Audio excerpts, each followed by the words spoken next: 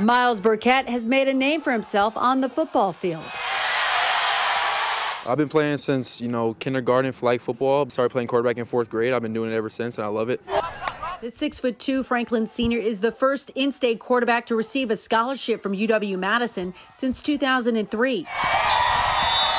Obviously, not a lot of guys are given that opportunity in the state, so for them to trust me and believe in me, especially as being what they call undersized quarterback, underappreciated, under-recruited, is a huge blessing. The accuracy he has with the ball, I mean, he's completing over 70% of his passes, which is tremendous. I knew he was going to be great, but I think he's taken great to a whole nother level. Burkett's teammates admire his leadership. I've actually played football with Myles since I was in 2nd grade, so I've known him through his whole kind of journey. It's great to have a friendship with him and to play with him. He makes the team a lot better. And the treats he brings to practice. He brought us cookies today. I think I had 4 or 5 of them. It's just a little thing I can do to show him I really care about him, and it's kind of give a little O-line a little bit of initiative to block for me next week. 2006 is the last time the Sabres won a state championship in football, and Myles Burkett would love to help them bring home another gold ball. For me to be able to bring a state championship home is kind of, a statement to my legacy here and a statement to our legacy here.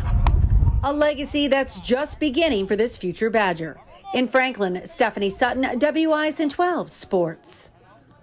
Franklin hosts Bayport tomorrow.